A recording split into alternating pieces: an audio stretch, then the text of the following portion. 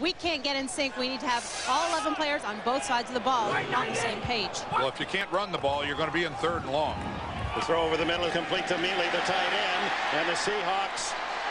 Itula Mealy all the way out to the 48, and then a flag late comes in on the play where you would suspect someone may have had a hand on a mask.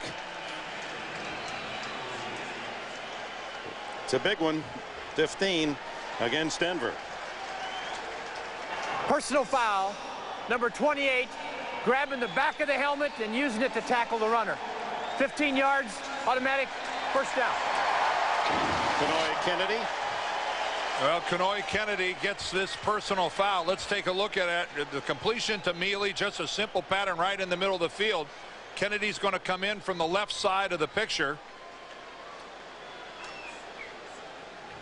You could see he kind of went over the top, but then he did. He hooked both of his hands in the back of a helmet, and you are not allowed to do that. It's kind of like a reverse face mask.